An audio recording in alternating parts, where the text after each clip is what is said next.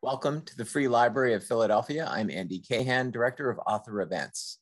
In the interest of compacting a singular career into an hour-long event, and instead of reinventing the paragraph, here's a thumbnail of our guest's career from Sadie Stein's Ebullient Times Review. Edward Sorel has indeed had a profusely illustrated life. Over the past 6 decades, you've probably seen his many New Yorker covers, his political satire in The Nation, his cartoons in New York Magazine, his caricatures in Vanity Fair. Perhaps you're familiar with Ramparts magazine's bestiaries, which lampooned the political follies of the 1960s, or Sorel's unfamiliar quotations in the Atlantic Monthly. Maybe one of his many books, and all that's to say nothing of the thousands of sketches and commissions and album covers and illustrations that animate the margins of a working artist's career. Of course, there's no question your chances of recognizing his distinctively wavy drawing style are a lot better if you're what he'd call an old lefty.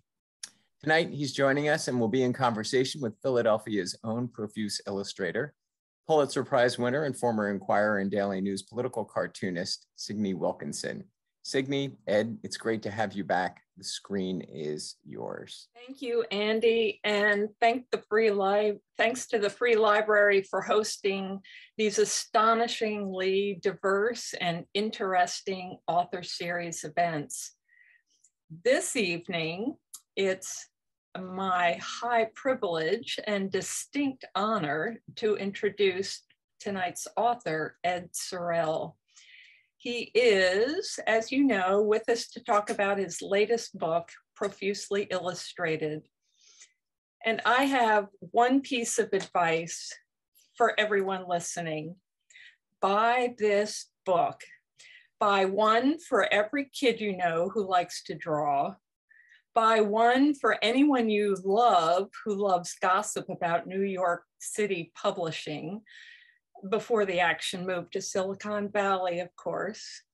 And buy one for every friend you have who loves the politics of the past 70-some years.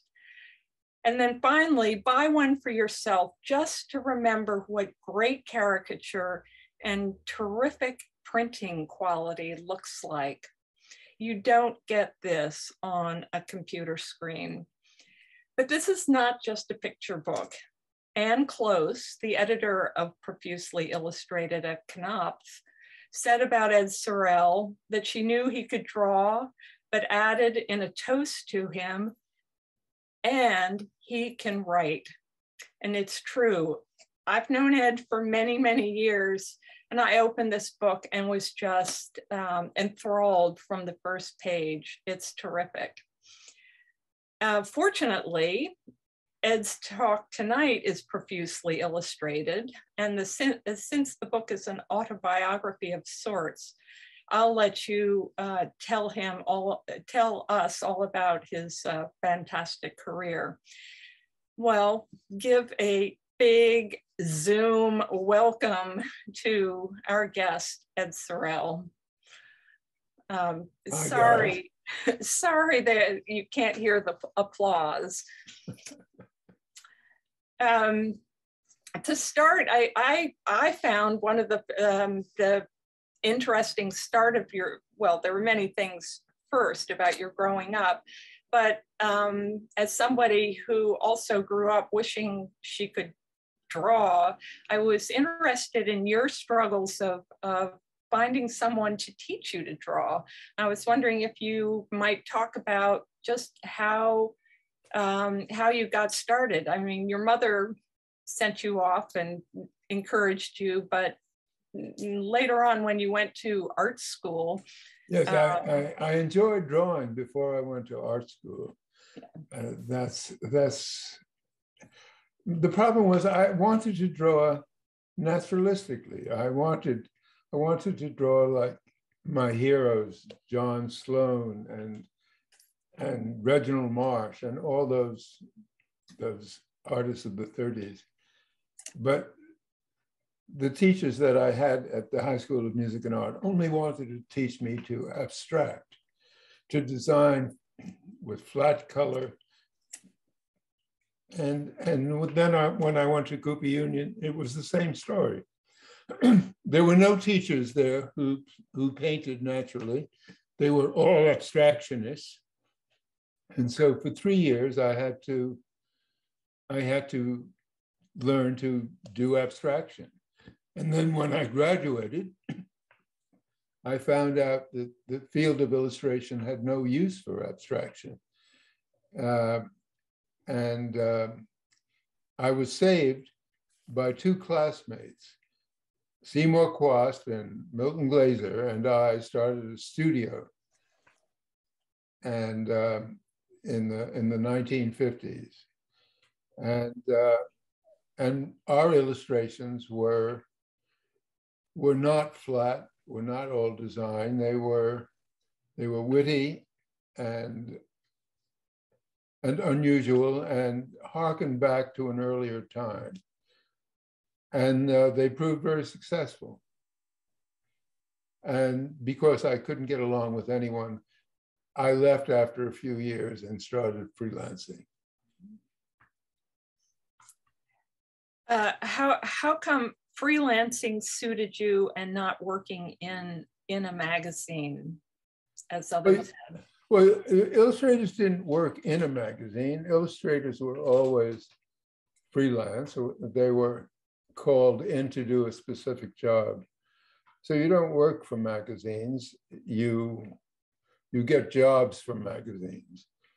And I had no hopes at that point in being a magazine illustrator. I just wanted to pick up a job here and there from almost anywhere. And but freelancing was what I wanted to do. I didn't have a boss, and I didn't have to be a boss, so it suited me fine. Well, should we then jump to your cartoons and illustrations? Sure. Well, let's jump to one particular illustration which changed my career. The one with the dogs and the 10 Commandments. Here you go. I got a call from Graydon Carter, who at that time was the editor of Spy magazine. And he wanted me to do an illustration for a story. I asked him what the page rate was, and it was too low. So I didn't take the job. And a week later, he called to take me to lunch. So I assumed this was to convince me to work for the greater glory of satire at a low pay. But just in case, I did a sketch, because I'm always looking for an opportunity to do blasphemous cartoons. I love doing cartoons that make fun of organized religion. So I did this sketch. This is the finish of the sketch I did, in which a dog takes the role of Moses and tells his followers to heal, stay, come, sit, fetch, pull, lie, jump, sicken, beg. And those were the dog's 10 commandments. He looked at my cartoon and said, gave me a weak smile and said it's got Lee Lorenz's fingerprints on it. And Lee Lorenz was the art editor of the New Yorker. And what he was saying was, you're showing me something that the New Yorker turned down. I explained that I had never worked for the New Yorker, and by an odd coincidence, was having lunch with Lee Lorenz the next day. So I gave him the sketch that supposedly had his fingerprints on it. And he showed it to the editor, and lo and behold, it was bought. And my first cartoon in the New Yorker was a full-page cartoon. And that changed everything. From then on, well, you can go on to the next one. That was another drawing that changed my career. That was, I was down down and out at a certain point in my life. And George Lois, who was doing the covers for Esquire magazine, could not get Frank Sinatra to pose for this idea of his flunkies lighting a cigarette. And so he gave it to me. And I got scared and did a rendering of this idea. And when George saw it, he rolled his eyes and said, "No, this isn't any good. You've got 24 hours to do it over." So I did it over without any tracing and just did it as fast as I can. And it had a lot of vitality.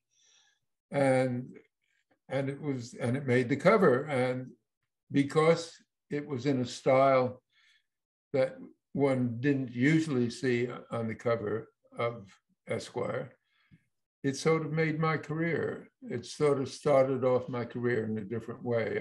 From that point on, my drawings were loose, seemingly spontaneous, and I was on my way. So how did Frank Sinatra like it? He hated it. Yes. Well, because it exposed the fact that he was surrounded by a bunch of flunkies who would do anything for this god, light his cigarette, laugh at his jokes, and do the rest. And it was a very famous article. The article itself was written by Gay Talese, and it made his career as well. What's the next picture? Next picture is another a very, very devout depiction of Christianity, I'd say. Well, that is Cardinal Spellman, who was a devout believer in the war in Vietnam.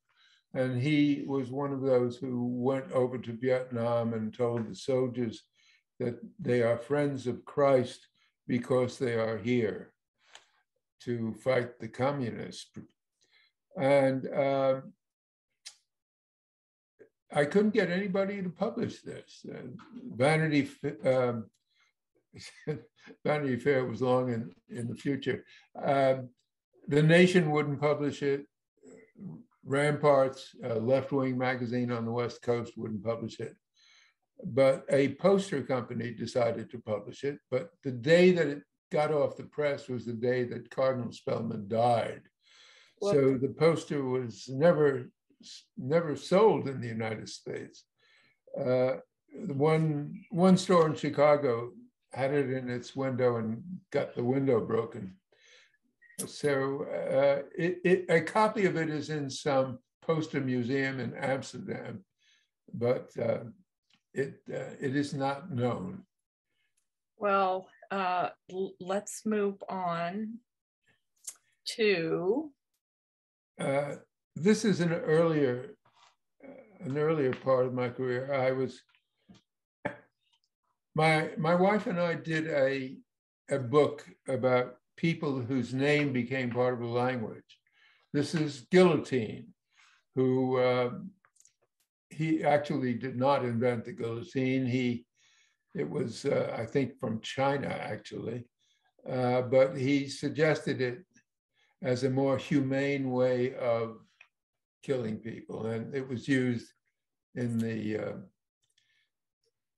French Revolution. There's a drawing here to show you how my drawing improved. My drawings were still pretty bad. I don't consider this a particularly good drawing, but I loosened up. The thing about humorous illustration is that it isn't funny if it looks like you had to spend a lot of time doing it. Labored illustration cannot be funny, I feel. And I think maybe there's a better version coming. Well, let's see. No, that's not it, but I'll talk about it anyway. Oh, how about that one? Yeah, that's a funny one. That's Truman Capote, who was who wrote a story about all the women who he had been telling stories to for the last. He was a social climber, and they kept him sort of like a lapdog, and he kept playing up to them. And then when he started to write his book, he exposed them as what they were. And when the story appeared in Esquire, one of the women committed suicide because he essentially had accused her of murdering her husband. And this was the cover of New York Magazine. New York Magazine was the magazine that gave me a chance to do funny drawings and write funny drawings. And well, let's see. And it was Milton Glaser, who was my partner at Pushpin Studios for a long time, was one of the founders of New York Magazine. And they let me do things like this, like Gerald Ford takes over in Son of Frankenstein. And in the bottom left, you see him hypnotizing Ford. You will grant me clemency. They were kind of, it was kind of lowbrow humor, but I liked doing it. So by this time, were you feeling more loose with your drawings? I mean, you weren't you weren't worried about them like the Frank Sinatra one, staying up all night trying to get it right? Yeah, I realized that I was always scared of drawing. And to this day, I approach every job with a mantra: I don't think I can do this. I don't think I can do this. I'm proof that fear doesn't always strike out. True. I remember the retired cartoonist for the Washington Post, Tom Tolles, who shared your views on many things, would say that when he got up in the morning with a blank piece of paper in front of him and a deadline looming, it was like having two rotating circles of razor blades going through his brain. But that's the kind of thing that gets you started in the morning. Incidentally, not all illustrators, not all artists start off fearful. And Milton Glaser, who I worked next to for a couple of years, I remember it was quite unconsciously would stand up, look down at this blank sheet of paper, and would rub his hands together like the villain in a silent movie about to attack the beautiful girl tied to the railroad tracks. And he couldn't wait to start on a drawing because he knew that, of course, anything he did would be wonderful. I never had that kind of confidence. Well, look at this. It looks pretty confident. Yeah, well, actually, the line is kind of uncertain. Yeah, it looks like I know what I'm doing, but you can see the lines around the leg where I wasn't sure which line was the right line, but I did know where I was going. I'm sorry, go ahead. I love the figures in the upper left. They really are scribbled, and yet they do exactly what they're supposed to do. Yeah. Receding into the background. Yeah. This of course is Chopin. Of course, I knew that. And George Sand. He was tubercular and she was a cigar smoker. It was a match made in heaven. And this is some of the work I did during Vietnam. I was part of a Quaker meeting that had been marching. I think we did the first march in Washington back in the 60s. This was already 1971, but that war was not going to end with marches somehow. And that, of course, is Nixon surrounded by Melvin Laird, his defense secretary, and Henry Kissinger, our favorite war criminal. How did Henry Kissinger like that caricature? I have no idea. Never said. Never said. What else have we got there? Now there's one of my favorites. This was drawn during the Watergate hearings in Congress, and Judge Sirica had the job of listening to the tapes. When they found out that Nixon kept tapes, he was supposed to judge whether they were pertinent to the hearings. So he listened to all the tapes, and because I was doing it for Screw magazine, which was a pornographic magazine that somehow or other was sold on the newsstand in New York City, I felt I should do something that I couldn't do for anybody else. So he has, so in this, he is listening to someone say, "That feels so good, deeper, BB, deeper. BB are so big," and the other balloon is saying, "Thank you, Mr. President." Now, this is blasphemous, and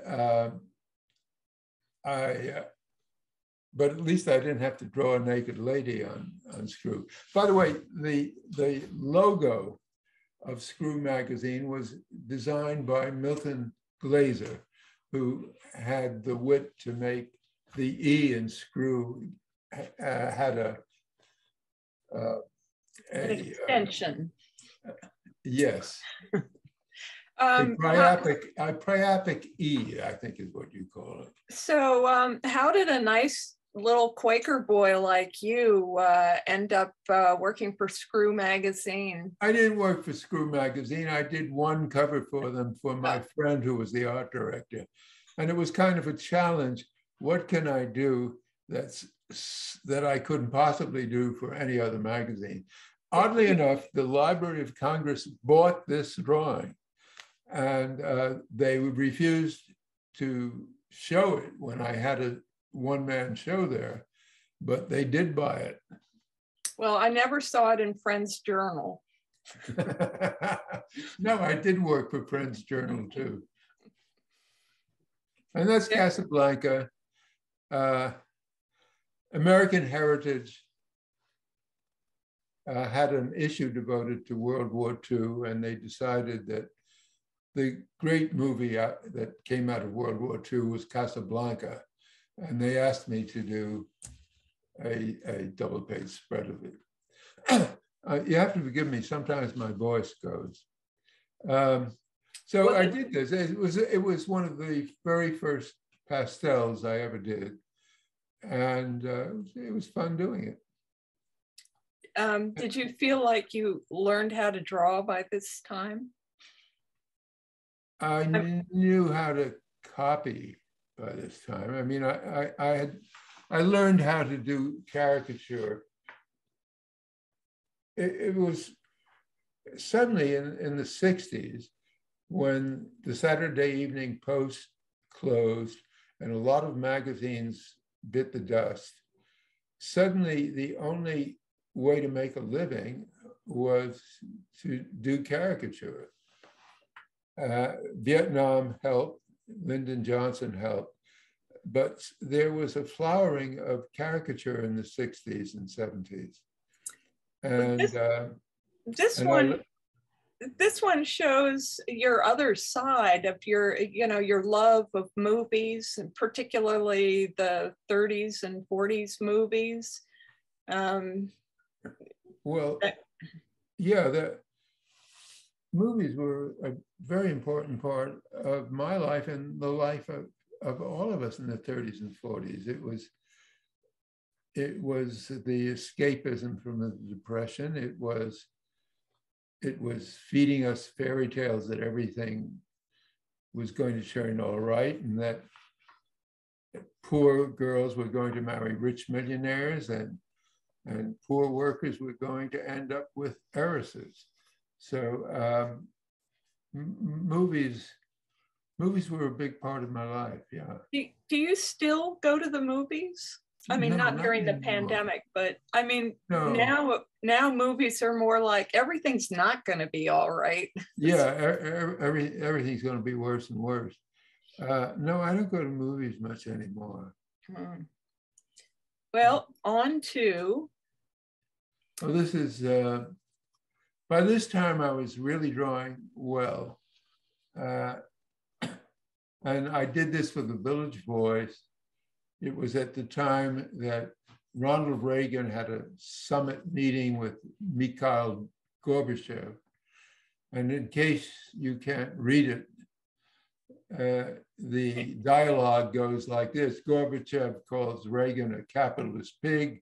Reagan calls him a communist snake. He says white racist. Reagan calls him a Jew hater. Gorbachev calls him a fundamentalist schmuck, an atheist asshole, Bonzo's co-star, and that goes too far, and Reagan grabs him by the tie and says, "That's not funny." I would just like to point out that graphically, when you say, "Oh, this you can draw now," I love your hands. I mean, your hands are as descriptive as your faces are. Well, I was working at CBS and I did a drawing, and I went out for a minute, and when I came back, I heard them laughing at how badly I drew hands. Oh. And from that time on, my hands were always bigger than the face. Well, I remember carefully drawn. At PAFA, which I briefly attended in the Academy of Fine Arts here, Robert Beverly Hale used to come down on Amtrak when he was about 180 years old and do anatomy classes. And I always remember him doing the hand and saying, if you don't know how to draw a hand, you're losing a huge way, a way to express what you want to get across, that they're as expressive as the face. And I've always looked for hands in people's drawings, and that one thing I really love about yours. My hands have 5 fingers on each hand. Yours do they? So do your characters. This is the best drawing I ever did. I did it for a book called First Encounters, which my wife wrote and I illustrated. It was about first meetings between 2 famous people. In this case, between Edgar Degas and Cassatt, Mary Cassatt. Both of them were impressionists, and after looking at her work, Degas invited her to the show that the impressionists were having. I don't know how I managed to do this drawing, but it came out perfectly from my point of view. And it was, so I include it in all my shows, in all my talk shows. What did you do it for? I did it for the book, First Encounters. Oh, right. So there were, we had Hitler meeting Mussolini. We had Garbo meeting Barrymore. There were a lot of first meetings, but this drawing was the best. This is the jacket to a book I wrote about. It was very autobiographical. It was about a boy who goes to the Saturday matinee and imagines himself as the character, as the hero in these movies. Nothing more much to say, but I had a little well, there's a picture of the Paradise Theater in the Bronx, which was the most beautiful theater in the world, as far as I was concerned. Well, maybe the reason you don't go to movie theaters is none of them look like this anymore. Exactly, exactly. Well, you can't fill them up anymore. Mm-hmm. We're on to the New Yorker. Yes, but go back because. Oh yeah, I'm sorry. Before this, yeah. I love the pink hair. Yeah, well, a lot of them. What were they? The punks had pink hair. This is when Tina Brown was named the editor of the New Yorker, she told the art director to call every illustrator in New York, practically any half-decent illustrator, to do sketches for her first cover, and for the first time in New Yorker history, they would be paid for their sketches. This was unprecedented. If you wanted to do a cover for the New Yorker, you always submitted your sketch, and if they didn't take it, you didn't get paid. But this was different. So when I walked into the art director's office to submit my three sketches, his office was you could barely open the door.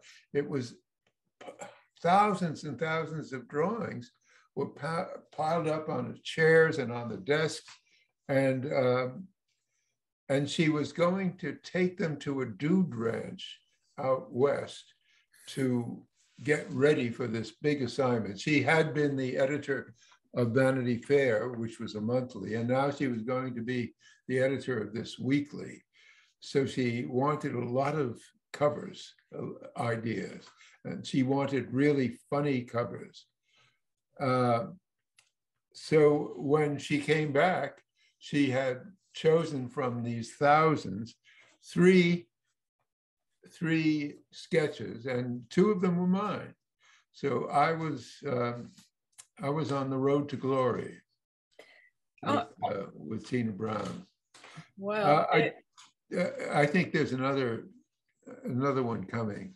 Well, could I just ask you on this one, when you go to draw something like this, did you go look at a carriage in Central Park, or how do you know to draw the carriage and the horse and the driver? I went to the New York Public Library picture collection and went to the folder marked Central Park, and there may even have been a folder marked Hansom Cabs in Central Park.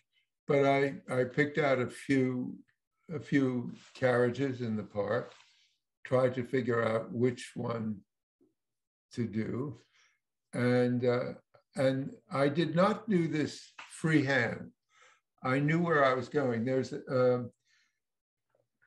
in case anybody wants to become an illustrator, there are several ways of doing complicated drawings that require tracing of one kind or another.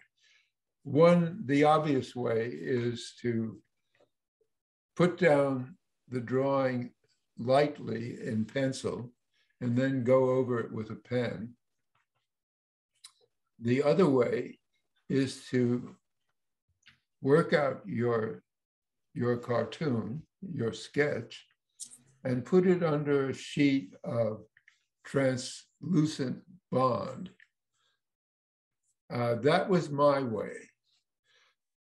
If you can see a vague outline of what you want to do, then you can sort of sketch this vague outline on another sheet of paper because you see through it. And you cannot trace it the way you do with a pencil line. And so even though I was tracing, it doesn't look traced. It looks as though I'm trying to find which line is the right line. Even though it's pen and ink, it still looks, it looks spontaneous. Yeah, it's got a lot of motion in it. Yeah. But I just want to stop and give a shout out to the libraries and just mark the fact of how libraries have changed. When I got started in the 70s, I'd go down to the Free Library of Philadelphia in their immense room up on the second floor that was just like you described with, it was like catalogs of, C for carriage, L for locomotive, and be able to check out the actual photographs, black and white photographs, and take them home and help you draw. Now, of course, we've got Google, so we no longer have photo files on the second floor of the Free Library, but I thank them for having them when I needed them. They were. So here's another one. Yes, this is. For a while, I was doing all the autumn covers. The New Yorker always had a spring cover and an autumn cover. And this one was for autumn. And it was of an overweight nymph and a middle-aged satyr, and who was, by that time, was reading the Wall Street Journal and smoking a cigar. But clearly she had happy memories.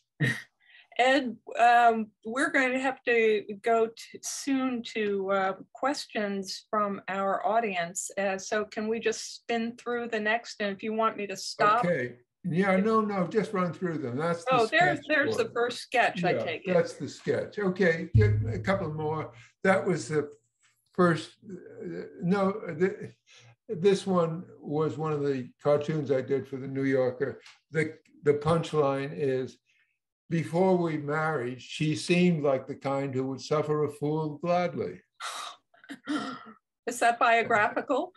It was, yes, completely biographical. And here we have 3 Jews, Orthodox, Conservative, and Reform. Perfect for this time of year. Yes. My favorite actor, Edward G. Robinson. Ouch. Next, we got to move it along. Yeah. And well, this is going to take. Okay, I'm going to read it for you. This part, darling, is Greenwich Village. Long ago, your ancestors made the first roads here.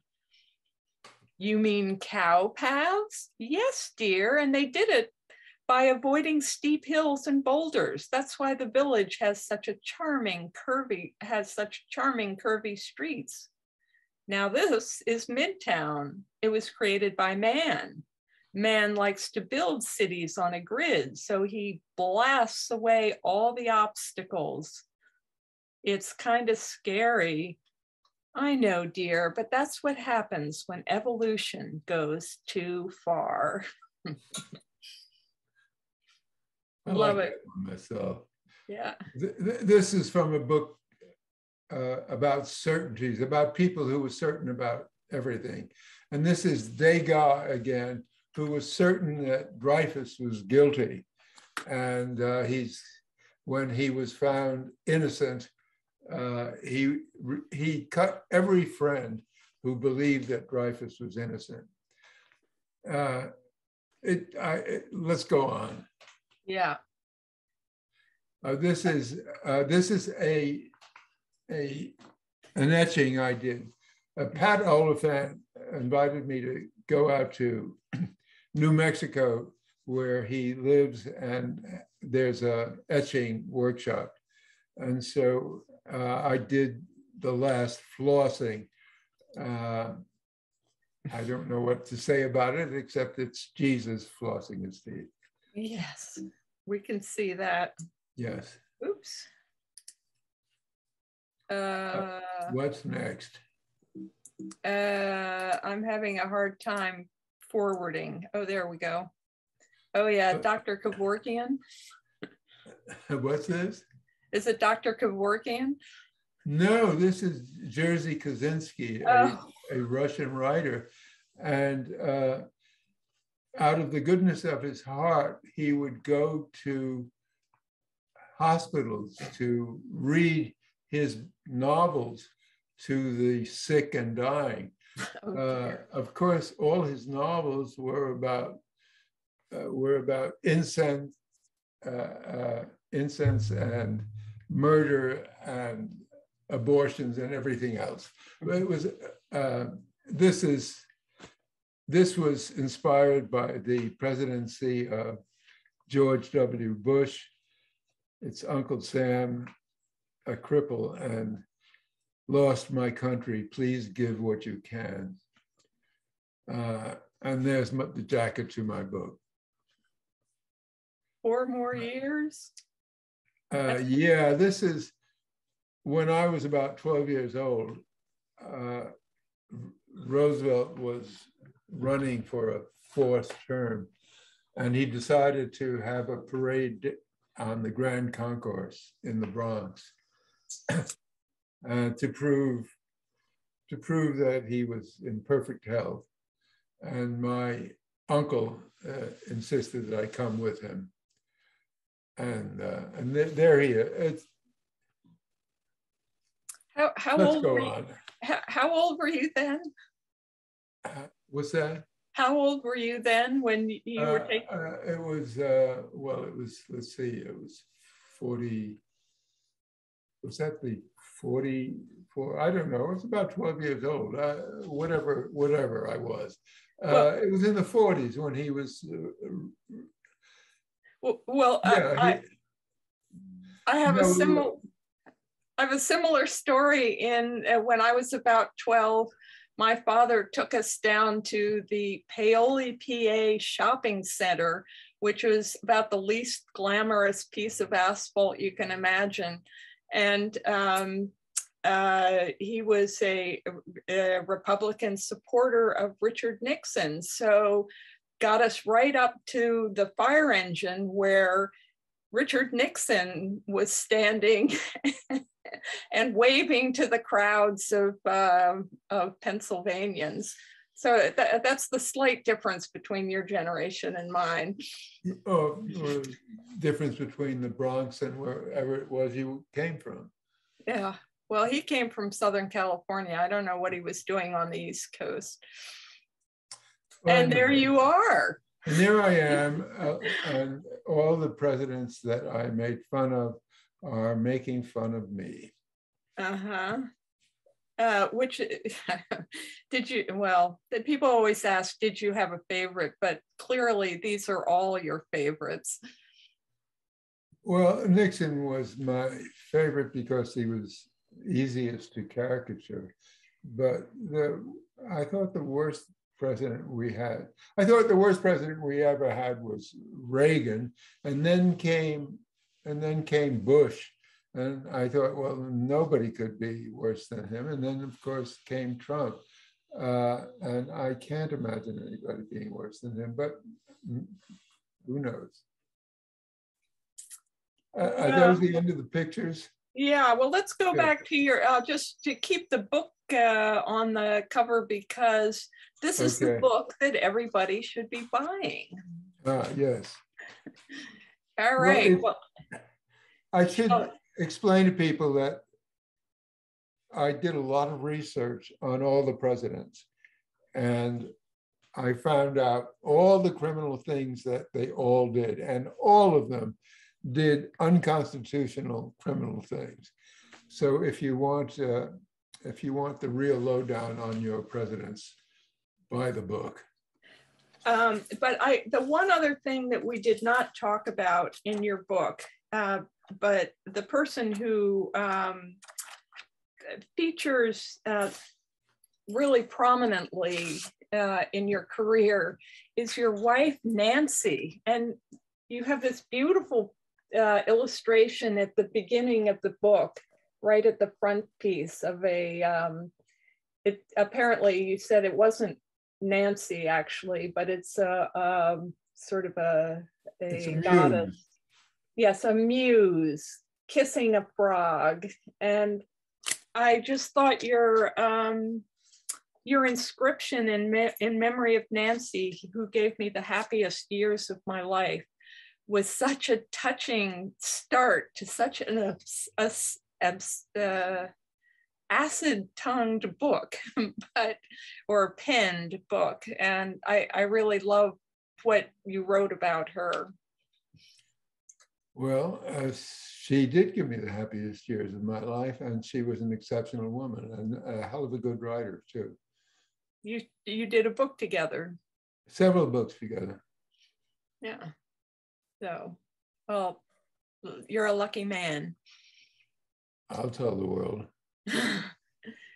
So, Andy, do we have some questions? There aren't many. I think people are just rapt listening to the stories. The only question we have is, Ed, do you know the artist Arnold Roth, and do you have any stories? I have stories, but I don't choose to tell them. I do know Arnold, and I like Arnold, and he's very funny. And I like his drawings. I think they're wonderful. But it's hard to have lunch with Arnold Roth because he's funny all the time. And it wears you out. But he's a wonderful artist, and he's a wonderful person, but he never stops being funny. Well, aren't you, Arnie, and Jules Pfeiffer all born within like 3 months of each other? Well, Jules is 2 months older than I am. And Arnie, I don't know when Arnie was born. His birthday's right around your two, and I think you were in the same part of New York, weren't you? We're all in our 90s now, and we finally have good reason to fetch all the time. I don't know what to say about Arnold. Well, what I love about it is that it seems like your professions have given you long life, and that's maybe it just seems long. I don't know. 92 seems pretty good. Yeah, 92 is too much, but I hope there's another question. Somebody asks, is Mr. Sorel doing any illustration work now? The back page of the New York Times Book Review still? Yeah, I'm going to go back to doing the back page of the Times Book Review. I've been involved in other projects, but I'm going back to that, yeah. Someone asked if you had a favorite publication that you worked for. I had what? A favorite publication that you had worked for. Well, I thought when I cracked the New Yorker, I thought that I was in heaven, that I had reached the highest rung of the ladder. But along came Graydon Carter at Vanity Fair, and I have to say that I enjoyed working for Graydon Carter more than I have ever enjoyed working for any other art director. I thought he was just terrific, and I did some terrific illustrations for him. I think my favorite magazine is the New Yorker before I got to it. My favorite magazine is the New Yorker of the 1930s that I remember buying for 10 cents. And I thought it had everything. It had the cartoons were beautiful as well as funny. the articles were witty, and it was just the best. I don't know why it couldn't stay. I understand why it couldn't stay that way, but it's a pity it didn't. What made or makes Graydon Carter so terrific, so special? What's his particular? He really, really likes the people. He admires the people who work for him. He, not just the artists, but the writers. I mean, you don't know what it's like for an artist to get a note in the mail thanking him for the drawing. And I'm sure writers had the same experience. But it wasn't only the gentlemanliness of Graydon, but he had wonderful ideas, wonderful projects. And I found, I'm not telling any secrets out of school, but when I say that the real reason he left Vanity Fair was because the management insisted that he cut his staff in half, and he simply wouldn't part with his friends, his staff. So I thought he was a first-rate person and fun to be with. A couple more questions about the New Yorker. Somebody wants to know if you had any cartoons in the New Yorker prior to doing the cover, and was the Tina Brown issue the first cover that you had with the punk? Yeah, yes, that was my first cover. I had only done a couple of cartoons before she came. And do I have time to tell an anecdote about Tina Brown? Absolutely. When Tina Brown did so much for me, aside from putting me on her first cover and buying every cover that I submitted those first few years, she just, even the bad ideas she bought. But she was so good to me, and she invited me to the parties that she threw, and my wife and I were invited to the Metropolitan Club, where there was a dinner for the American Academy in Rome, and and to me from the Bronx and to my wife from Kansas City, this was like living in a dream to have this. And I mention all this because after all her kindnesses to me, I did something so stupid. I said something so stupid that I'll never forgive myself.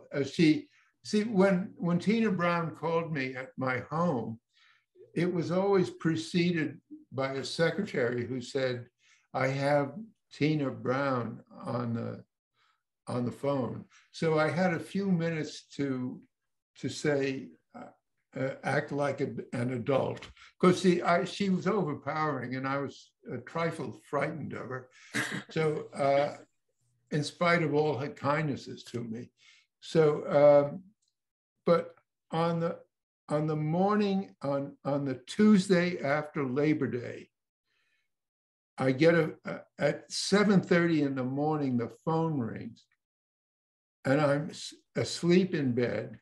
I get the phone, and I hear, "Ed, darling, it's Tina, and you simply got to do the cover for. We're doing a cover. We have to do a cover by Thursday about Princess Di. And you simply got to do the cover." And before I could stop my mouth from moving, I said, "Please, Tina, don't ask me to do a cover about Princess Di." To me, she was just an empty-headed twit. And then I heard her say, "Thank you," and slam down the phone. And you can really hear when somebody slams down the phone. And suddenly I realized I probably ruined my career at the New Yorker. And And another irony to the story is that I had a lunch date with Françoise Mouly, who was the editor of the covers and the cartoons, and she was the art editor of the New Yorker. And when I met her at the New Yorker, she had a smile on her face that said, "I know what you said," because she was, and over lunch she explained to me that she was in the room when Tina slammed down the phone and said, "He says he's an empty-headed twit and he's glad that she's dead," which of course I did not say. But all the people in the room, and there must have been a dozen people in the room trying to get this issue together, must have gone back to their offices and called their friends to tell them what Ed Sorel said. Because when I got home, there were 3 messages on my machine that asked, "Is it true that you said what everybody said you said?" And it wasn't true. Anyway, that's my Tina Brown story. Well, now the truth is out for sure. Just a couple more questions. We have many more than we can ask here, but I think there are a few worth getting to. Somebody's wondering if you have any comments on how different professions of types of people you've caricatured have changed over the years. In eras past, you could tell a banker by how they dressed, a teacher, for example. So how people have character changed? Well, the mean ones got meaner. Well, can I chime in on that? Let's face it. One of the most iconic cartoons in American cartooning history is the Thomas Nast billionaire with money bag head and the striped suit and the diamond stick pin. And we have Mark Zuckerberg, who wears T-shirts from Gap. I mean, who would you and he's skinny. I mean, the billionaires are failing cartoonists as far as I'm concerned. Well, technology is making it hard too. You always drew a millionaire with the tape coming out of the ticker tape, that glass bowl that held the latest tape results. That's gone. I mean, how do you show that the man is rich sitting in his office? A lot of things have changed, but I didn't really understand the question about changing. I think it was exactly what Signe brought up, that how have caricatures changed because people dress differently for their professions. Oh, how caricatures change, how caricature changes. Oh, yes, as a matter of fact, there was a cartoonist at the New Yorker who was called old-fashioned because he still had men wearing fedoras. And he had to be told not to have them wear fedoras anymore. Yeah, the costumes change. Oh, also, all these guys are like skinny and physically fit, and they're all 26 years old instead of being like an appropriately old guy with a cigar or something. I mean, it's hard. Yeah, you're right. It's a problem making fun of the rich. Well, there's one more. Oh, excuse me. One more question that I think is worth asking before I tip it back to Signe. Somebody asks, at what point did writing become such a big part of your drawing? And do you also think of yourself as a writer? I don't think of myself as a writer, and I started writing when advertisers stopped advertising in magazines. The field disappeared before my eyes in the late 1990s. I used to make a lot of money from doing ads for banks or And there used to be a lot of magazines. There aren't any magazines. Print is dying. The more people read the New York Times on the internet than they do on print. And these are not happy days for cartoonists or illustrators. They seem not to be needed anymore. And the New York Times doesn't even run cartoons. They can't stomach them. Well, I think because they can't control them. That's true. It's a question of not having control. Yeah. There were a few cartoonists who would make the paper bend to them. The guy in the Washington Post, what was his name, Signe? Herb Block and then Tolles. Herb Block, yeah. Herb Block hated the Vietnam War from the very beginning, and when the Post was still trying to be patriotic. Well, it was repeated again in the early 2000s because the Post was supporting the war, the invasion in Iraq, and Tom Tolles was cartooning pretty much every day against it. And I admired him a lot because he was sitting right near the Pentagon where it was all happening. Did they fire him? No, they did not fire him. They didn't fire Herb Block, which says a lot about the paper then and now. Yeah, how come cartoonists are so much smarter than these titans of industry? I mean, everybody knew the Vietnam War was wrong. The only people that didn't know were the presidents.